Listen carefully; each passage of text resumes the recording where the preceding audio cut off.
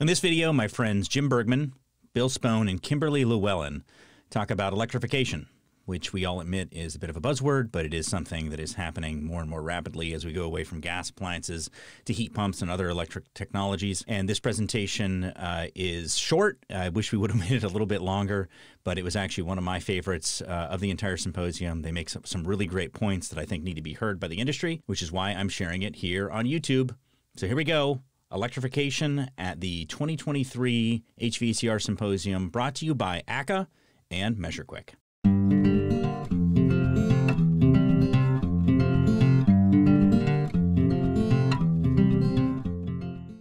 I always like to say electrification is not like flipping a switch. It's okay to laugh. But it's not going to happen all at once. It's not going to happen tomorrow. It's not going to happen everywhere all at once. But it is a trend. I noticed a couple nights ago, I saw in my news feed that Shell Oil Company had bought an electric car charging network called Volta. And the CEO of Shell Oil said the conversion to electric vehicles is inevitable. So society is moving in this direction where either you can get on board or watch it happen in the background. So Brian very kindly gave me the opportunity to use HVAC School and several other channels that we had access to offer to contractors the ability to participate in this survey. So we targeted HVAC and home performance contractors because that's a belief that I have, and I share with John Hohen, who's actually here from a company called Duckling that's at the very earliest stages of inception, and I'm a strategic advisor to them. So because of my, he found me because of what I was doing with my house, all electric house, and all the kind of benefits and issues that we had there. So some of you may have taken part in either the survey by clicking on a few links or an interview. How many people did the survey? Okay. Thank you. And how many people did the interview? So several of you are represented. Your feedback, we were just looking for feedback.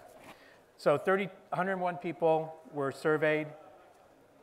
This was the set of survey questions that we gave. I'm not going to go through this all in detail. We'll make the slides available. But it's just questions about, are your customers asking about it? Are you ready to do it? Do you want to engage, and how do you want to engage with it? So it was just, we weren't pushing any agenda, but just finding out what's going on.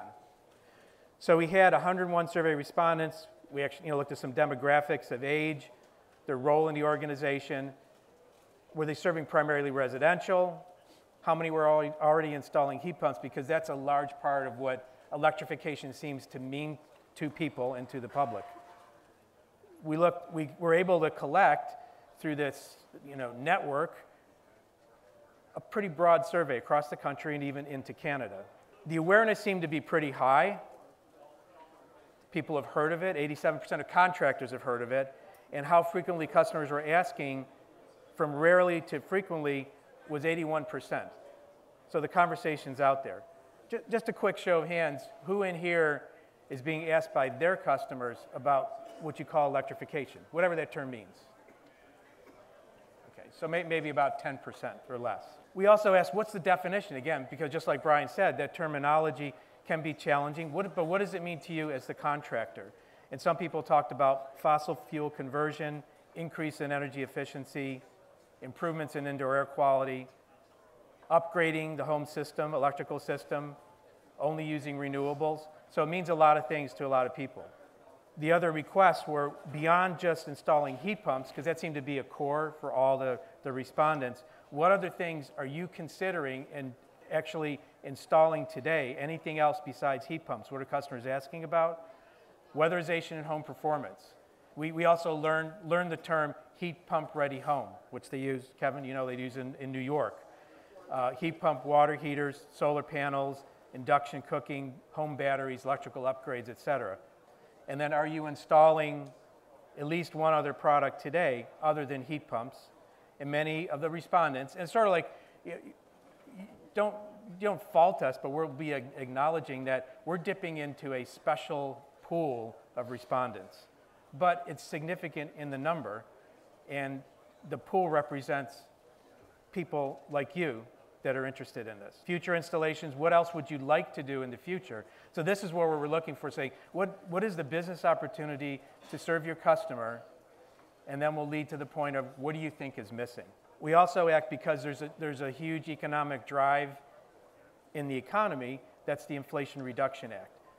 It's not entirely clear for everyone. We were talking about that yesterday.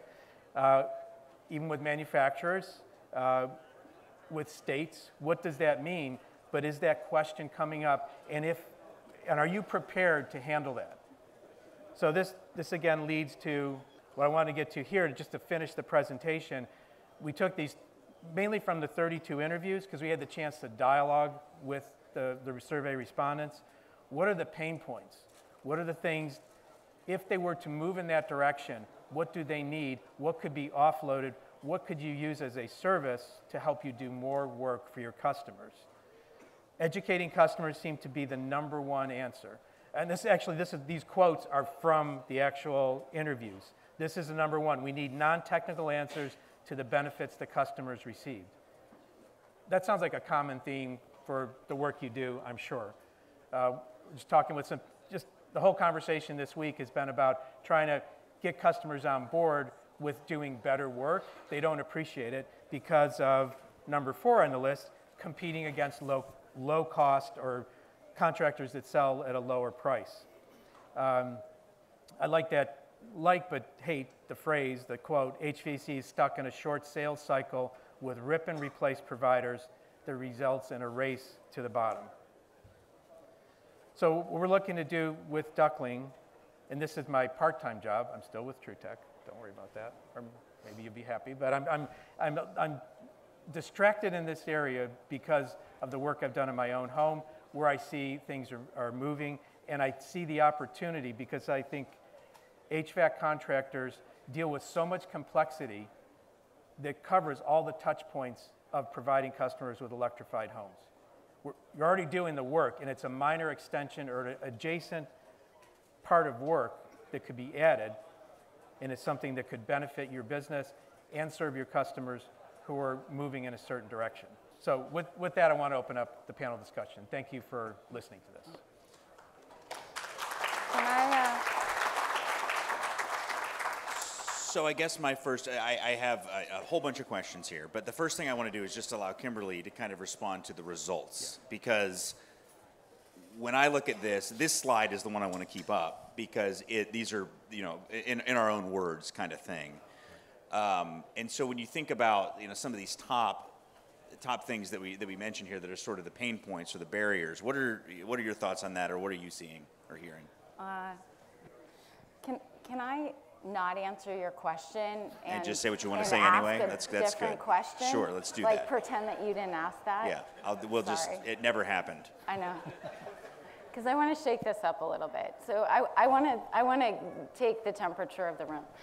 So when you hear the term electrification, how many people have a positive reaction?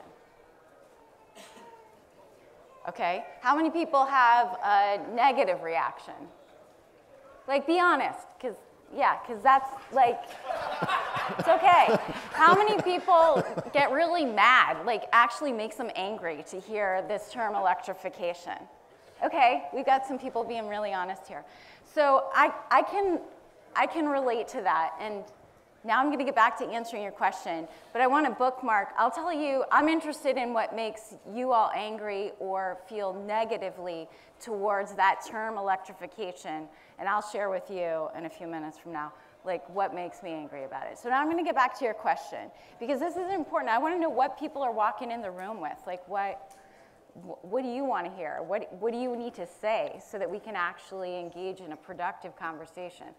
Because I hate to say it, but electrification, it's happening. Like, this is an irreversible trend. And there are good reasons for this irreversible trend, but there are choices being made, there are dictates being made that don't make any sense at all, and that are really throwing up people's resistances for very good reasons. No pun intended. Ah, with the resistance. yeah. Didn't even know it. So is there one in particular that you think, like one of these questions in particular? So it was a poorly formed question. Let me reform now. Let me reform. Okay. So what are some of the things right off the bat that you see that make you angry, or that you're seeing that are resulting in frustration from the trade? Can you ask each one of us that question? I'll ask each one of you that, and I'll start with Kimberly. Okay, because I'm ready. I'm very flexible, as you all can see Yeah. here. I'm a very flexible moderator. Thank you. So what really frustrates me about the electrification movement right now is that I feel like it's being led by academics, and that drives me nuts, because it's being led by people in the industry who have excellent intentions and have very smart theoretical ideas, and they are so disconnected from the people who are actually going to have to do the work to make that transition happen. And that disconnect results in massive areas of ignorance. and there's not even enough self-awareness within the groups that are leading the transition to say, I don't know this. Like, I don't know enough actually about heat pumps. I don't know enough about electrical panels and upgrades. I don't know enough about what kind of electrical load switching an entire neighborhood over to heat pumps from gas furnaces is going to have on this community. So there's not even enough self-awareness to say, I need to assemble a team of critical skill sets that are way outside of my own community, my own comfort zone, and that's not, and because of that, it's not happening, that lack of self-awareness. So that drives me nuts. That's what makes me angry. Because there is a solution, but you can't expect for this to be a successful transition, for us to do as well as we could with this, if we keep on trying to do business as usual and hand out like marching orders. Like, it's not going to happen like that. So that's my answer. Anybody think that was a good answer? Let's give a round of applause to that. Mr. Bergmann. Well, this is what, if you just close your eyes for a minute and you relax in this room right now, and you guys are all experiencing what improper electrification is going to feel like, right? I mean, you just get wearing your sweatshirts, because this is completely possible. And I'm not going to tell you that electrification is not possible, because I honestly do believe it is possible to do electrification, but not with the skill set our industry currently has. And the biggest problem that we're going to see, in my opinion, is that we can't even put in air conditioning systems right. And heat pumps are a whole nother skill set and challenge, especially in northern climates where we have never put a heat pump in before. Bill will tell you, we had to bring in somebody from Ohio to charge his heat pump in Pennsylvania because we couldn't get the tech. We offered him everything to do the job and to do a proper evacuation on the system. Bill's system, when I went over there and looked at it, I popped the cover off, and the acid smell was amazing because they had not done a proper evacuation on the system.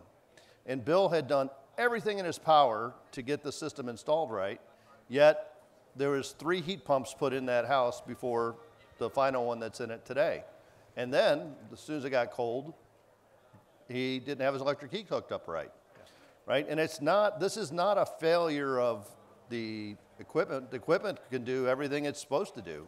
It's a failure of our industry. And this is, honestly, when I say get used to wearing your sweatshirt, if we flip the switch to electrification today, this is what we'd feel like, or even worse. I'm a huge advocate for hybrids. I think the way that we should be doing this is the hybrid system, especially in the northern climates. Cars should be hybrid, and homes should be hybrid.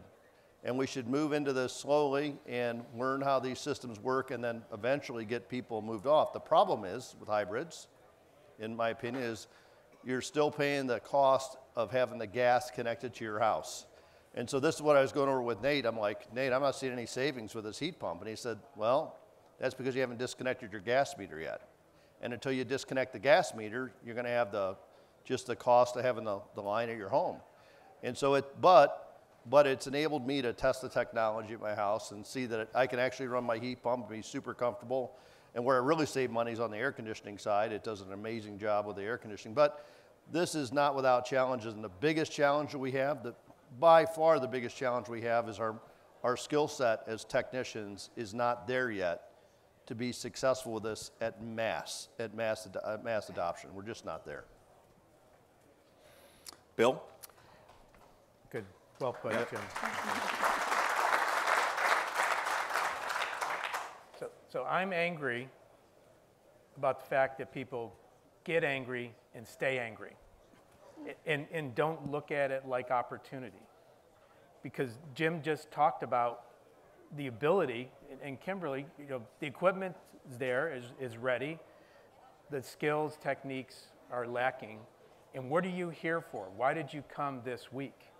People online, people sitting here, you came to learn, to improve your skill set. Again, I'm angry that people get angry and stay angry and don't look at it like opportunity. It's a hard problem, but I want to be part of the solution. That's like Brian said, I share openly on a Facebook page, mostly, Spohn Home Facebook group, 650, 700 members. I'll share things almost every day, every week at least, about what's going on in my solar production, when the inverters go down, when the heat pump isn't keeping up, when the system's shutting down. Now I've got a weather station there to look at wind and other things going on, but I'm all into it. I try to say, like, I'm trying to bring the house of the future into today's world, to play with it, to go through some hardship, but for the common good and the benefit of moving this industry forward. And I'll say skating to the electron, because that's where everything is trending, the tendencies are. Let's be part of the future.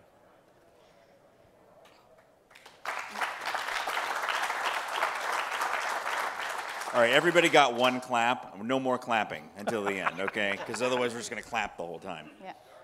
Well, I did start it. Yeah, right. I did start it. That's true. Started as hand rubbing, and now it's turned to clapping. Yeah, that's good. Can I bring up another point that's Absolutely. really important?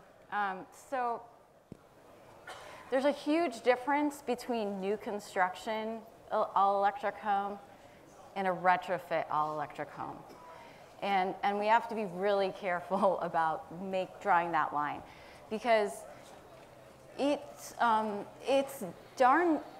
very difficult to switch a poorly built home with very little insulation, high infiltration, to switch that, especially in a cold climate, from a gas furnace to a heat pump and not increase operational costs, and also not run the risk of hitting a critical weather event and freezing out your clients.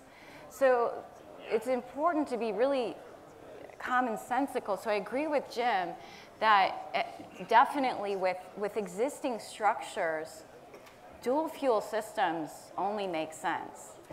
I think when we're talking about new construction, and if you're building it from the outset with really low loads, and this has got to be part of the plan and part of the solution, is that every new building that we bring online, it's either going to be an asset or a liability. And it should be an asset just out of the gate, which means it should be really low load. It should be resilient to weather events that we can't control.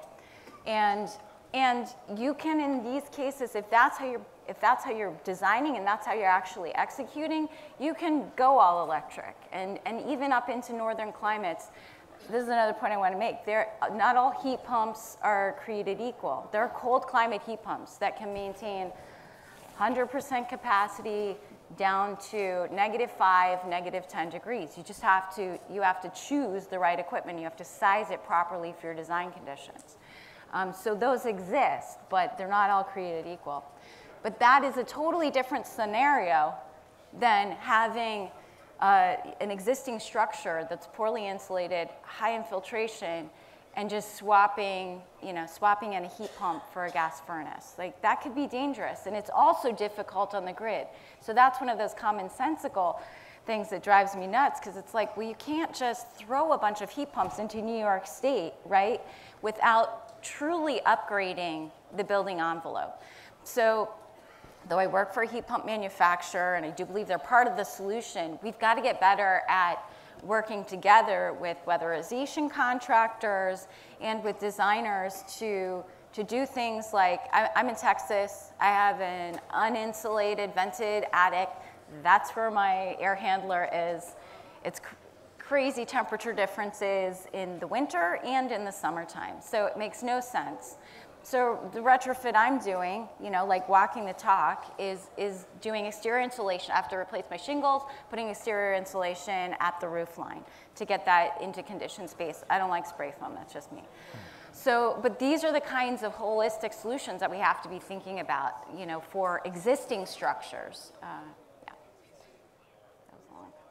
Great, yeah, great answers. And a lot of these questions, I think, that we got are kind of assuming that everybody is super rah-rah pro full bore electrification. So, take some of that with a grain of salt. But people are looking for advice and are struggling. So I'm going to go with kind of a simple one from Eric Farron. He asked, as a person who is in a primarily gas furnace market and gas is cheap, can you explain to me how switching to a heat pump will be better for the customer as far as utility costs go? I just have a hard time wrapping my head around it. So I'll give that to Bill first. This isn't going to happen everywhere all at once. But I think there's an inevitability of the increase in energy costs.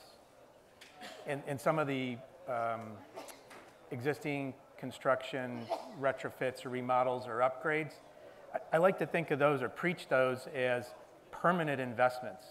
They're one time, and they're insulation or protection against, you're hedging against future price increases. So if you can get it right, you start saving this year, next year, but it may make sense for your clients. It may not. It may make sense in your area. It may not. We talked to some people in the interview who are with a rural electric association in central southern Washington state, and they're at, Kevin, brace yourself, 7 cents a kilowatt hour. We talked with some other people who are 31 to 39 cents a kilowatt hour for electricity. And that 7-cent area, that's not going to make sense right now to do.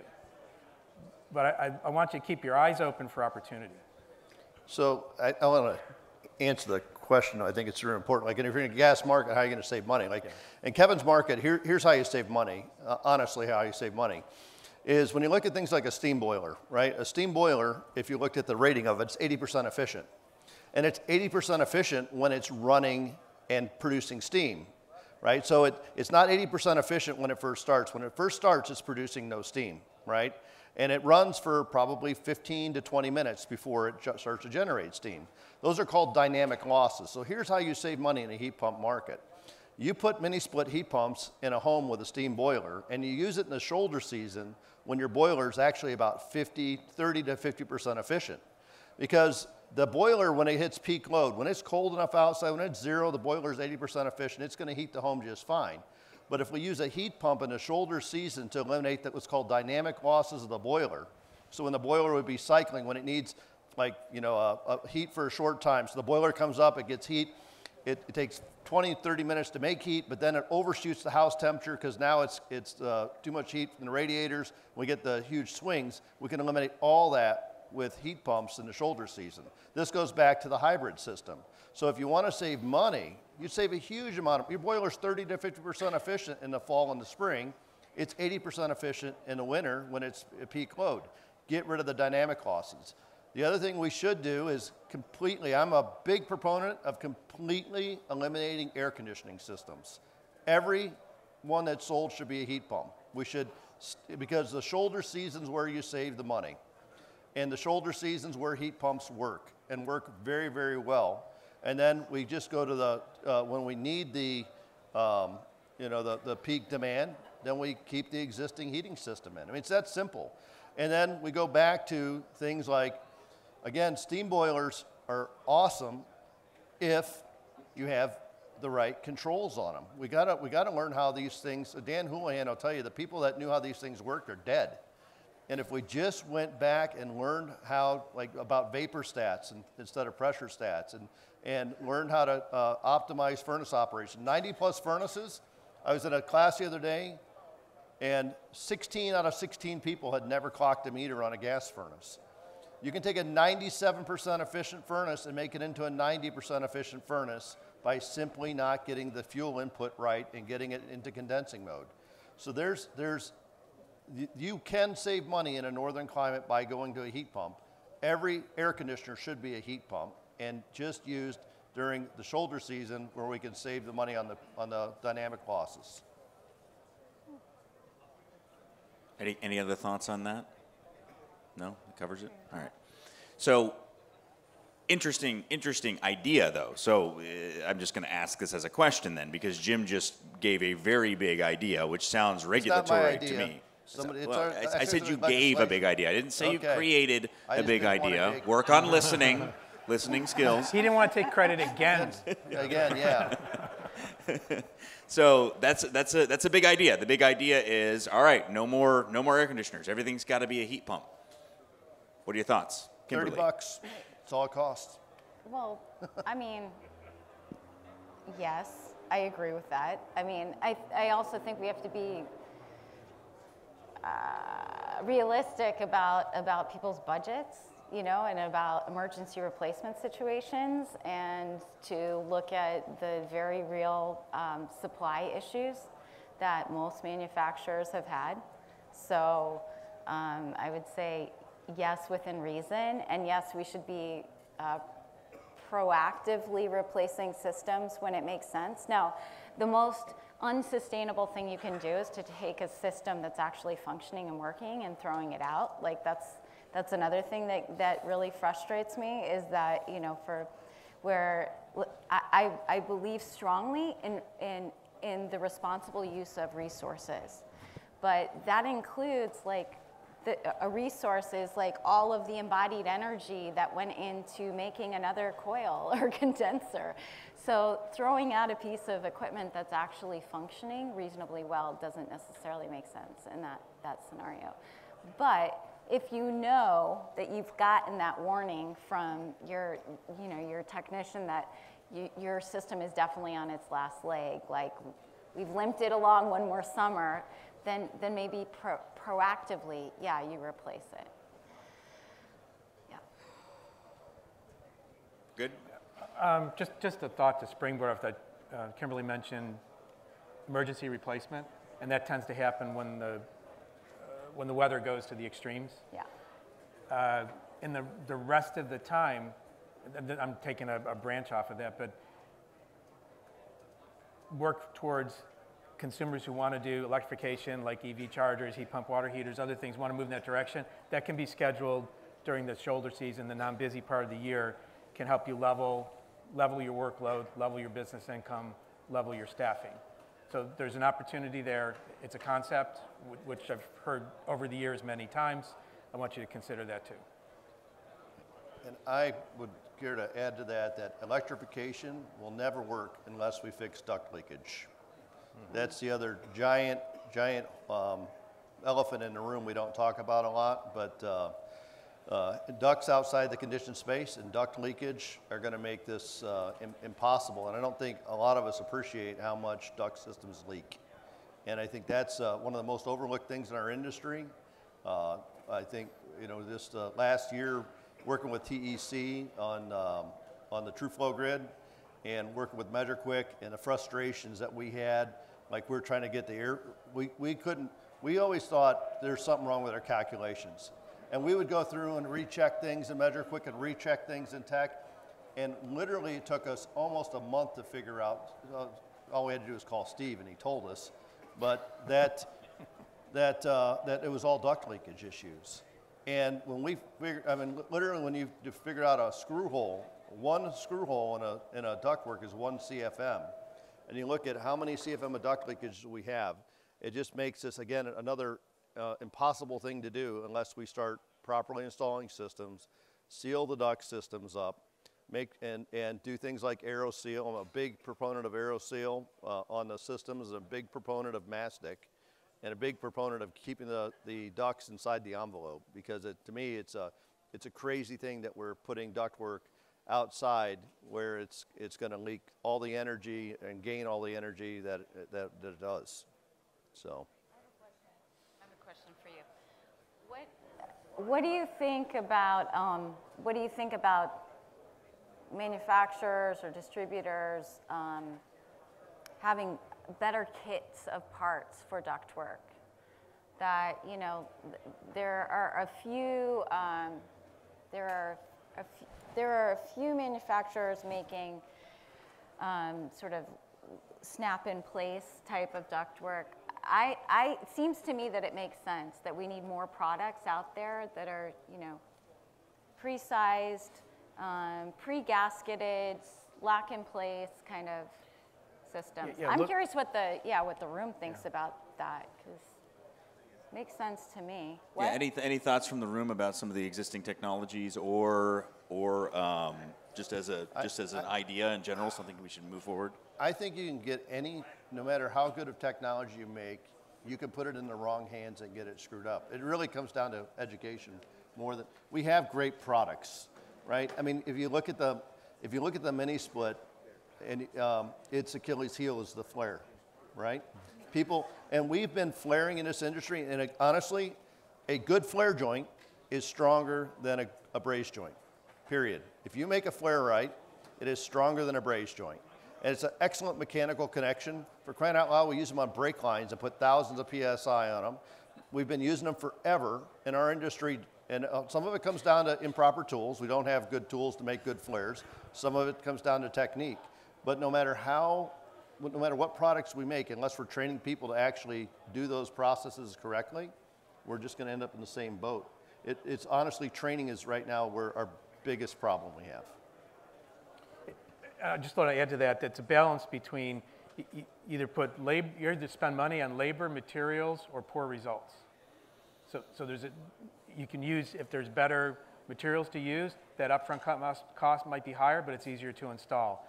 Or you could use more materials and more labor to do it, or you could pay for it on the back end when it doesn't work and you're getting called back, or you get a dissatisfied customer, et cetera. So just look at the full economic picture. When you look at things, don't just buy the cheapest materials.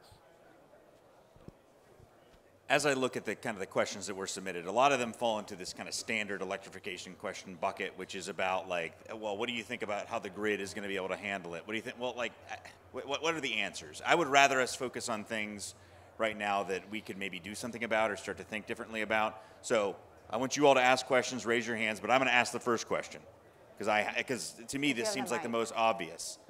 What about energy banking? What about using buffer tanks for heat energy storage, or for heat storage, and using ice banking for kind of low temperature BTUs? What are your thoughts on that? Because that to me seems like the easiest way to kind of get where we're headed.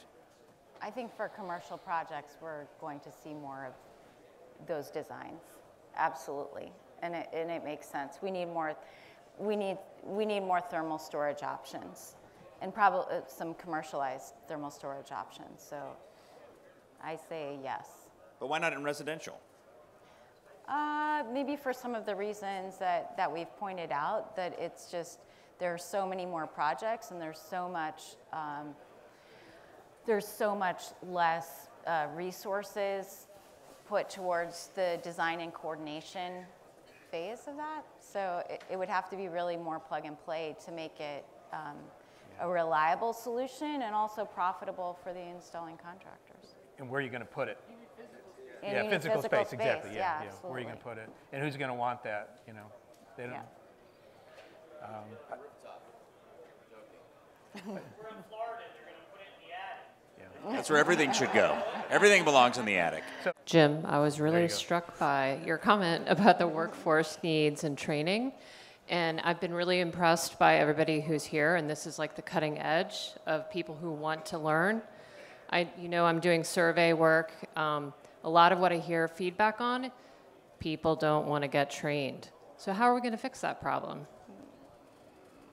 So, I mean, if you think about it, there's about 760,000 technicians in the industry today. And so we have less than 1/10 of 1% of the market here that's actually, getting trained and excited about this.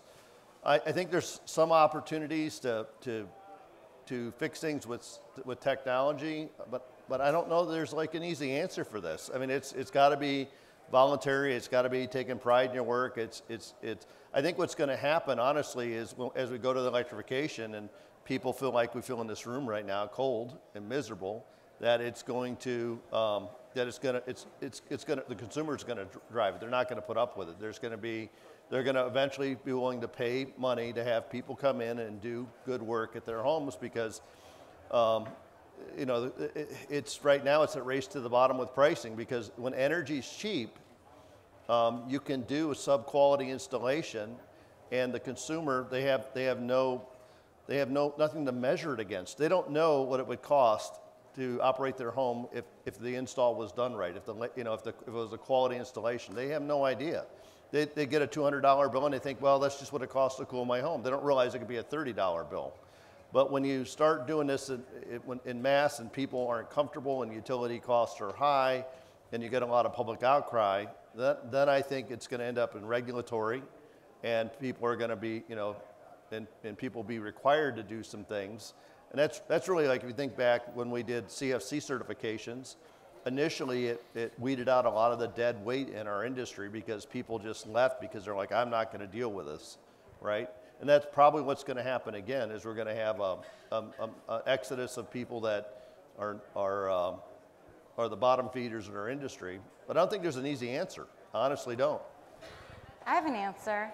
But so you mentioned certifications. Do you think certifications are going to be that stepping stone to propel the industry? Well, we've had standards like, ACA, the guys at ACA have been building standards. We've been building standards as an industry forever. But they're all voluntary, right? And so, we're trying to, like with measureQuick right now, we're trying to bring people awareness that there's standards and that they need to be following the standards, and this is how we get the results. This is how electrification is possible if we actually follow the standards that are already in our industry. But if we have a tremendous number of people that aren't even aware that standards exist, Chad will tell you, he's with Stimson HVAC. He just sat down with some of his technicians last week, and he said he thought at first measureQuick was a problem. He's like, this just takes way too long. Then he realized his technicians were the problem. And he realized that he had been a long time since he had read a furnace manual or an install manual on a piece of equipment. And they sat down with their technicians and read the installation manuals. So one of his guys said he's been in the industry for 30 years and he's never read an install manual on a piece of equipment. And he was like, oh, this is pretty interesting. I didn't realize there's all these facets. How do you fix that? How do you fix, we're an industry of mechanics. We can mechanically get all this stuff hooked together, but none of it works right. We don't, Brian's a unicorn in the fact that he's a reader. I mean, he was homeschooled and he's a reader. A lot of us are public education, and that wasn't the most exciting thing in the world to do, right?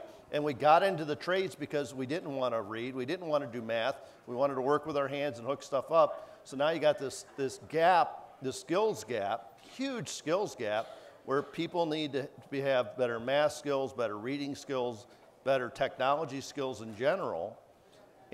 But we don't have a workforce that's prepared for that. When you're homeschooled, reading is the only thing there is to do. Yeah. So, what else is there? Go ahead, Kimberly. You had some.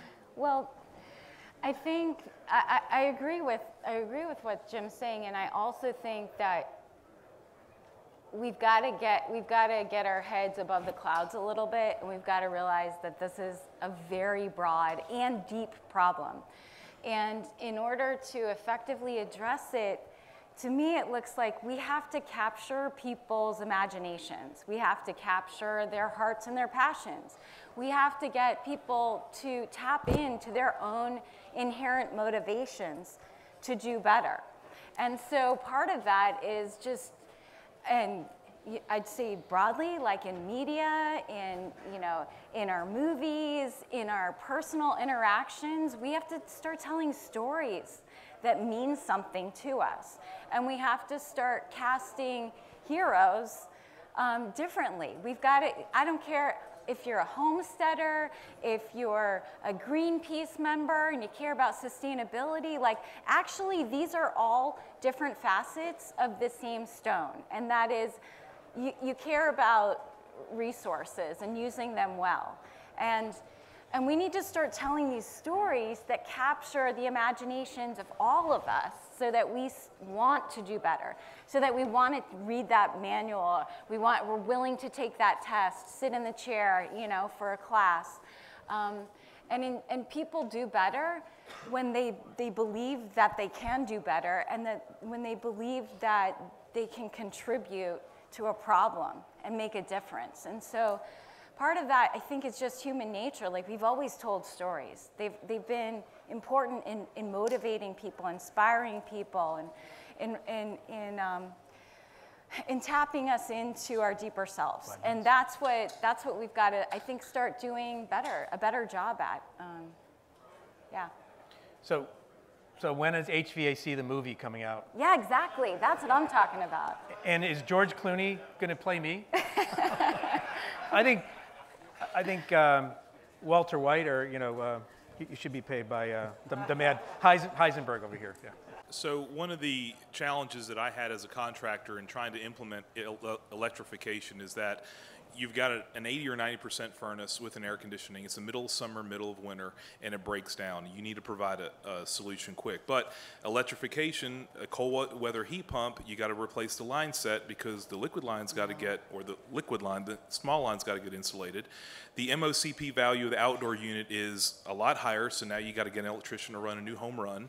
There was 5 conductor wire going to the thermostat and 2 conductor wire going to the AC. I've got to replace the thermostat wire, and that makes it cost prohibitive for the typical family on a budget to switch over. So my question is, how can we make a cold weather heat pump outdoor unit with a coil or an air handler where the MOCP is 30 amps for a 3-ton unit? How can we make a wireless interface between all of those things with a thermostat where we don't, I mean, look, wireless technology is here. There's no reason why we need to be pulling 8 conductor wires all over a house anymore.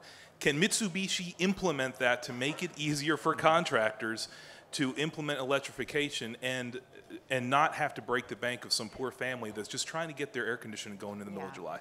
I hear you, and it's a well-taken question. I can tell you we're working on it. You know, why can't we? Well,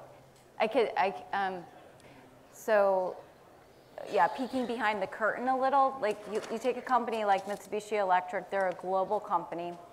They're serving many different markets. There are other global markets that are way ahead of the US market, and US has actually been getting the leftovers from a lot of the product design from other markets for decades now. So we are working on that. We're working on exactly that checklist that you just named, like being able to reuse line sets, not having to rerun wire, being able to, hopefully not having to upgrade your panel. But that being said, like some of those things, you might get 2 out of 3, you might get 1 out of 3. Like, if we want to upgrade infrastructure, that means some of the infrastructure is going to have to be upgraded, and I can't promise that we're going to be able to check all of those off, but yeah, that's going to be a challenge. Why does a more efficient heat pump have a higher MOCP than a 12-SEER air conditioner? It's so much more efficient. Well, so you're talking about one of my favorite topics, Tim. You know this. So you don't size the conductor based on MOCP. You size it based on MCA. MCA is higher too. The MCA is higher in some cases, but not always so much higher. So a lot of times we're running new conductors when we don't need to. It depends on the Celsius rating of the conductor that's being pulled. Is it NM cable? Is it so like this is an education thing as well. I know you know all this, so you know this, but a lot of people don't. And so a lot of times you don't have to run a new circuit just because the majority of technicians believe that you have to size the conductor to the breaker, and you absolutely do not as part of the National Electrical Code. So there's things like that as well that play into this. I want everybody to go ahead and just, because we're over time now, we're done. But I want you to go ahead and just kind of, final statement, wrap it up. We did not schedule enough time for this, I apologize. So what are kind of your final words, final thoughts? We'll start with start with Bill, and then we'll go Jim and then Kimberly. Don't get angry and stay angry. Get involved. Lead or look to encourage your leadership to change. And I'm just talking about electrification. I'm talking about everything. And if you want to learn more, stop by the TruTech booth. We're actually looking for more contractors to get more feedback, more engagement. Please come by and learn some more if this stimulates your thinking. I don't expect to reach everyone here, but I'm seeing some head nodding. That's all. Jim? My final thought is you can have my furnace when you pry it out of my cold, dead hands.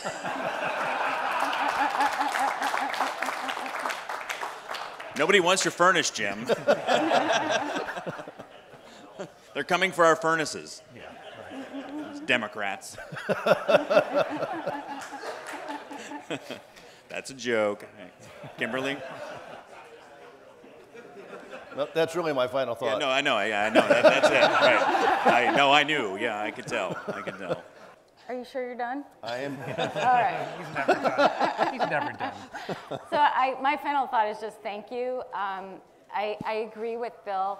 I think you should get angry if you feel angry, but then use that energy. That's energy, and believe that there are people out here, you know, on this side of the table who want to hear your input, and let's work together on the solution. We're here to listen and work with you. Thank you so much. Big thanks to my friends Kimberly, Bill, and Jim for doing this. They are pillars of the HVAC community and people who I really look up to and respect. To find this session and all the other sessions that were at the symposium this year, go to hvacrschool.com/symposium. Thanks for watching our video. If you enjoyed it and got something out of it, if you wouldn't mind hitting the thumbs up button to like the video, subscribe to the channel, and click the notifications bell to be notified when new videos come out. HVAC School is far more than a YouTube channel.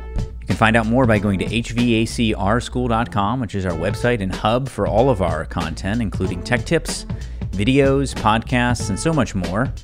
You can also subscribe to the podcast on any podcast app of your choosing.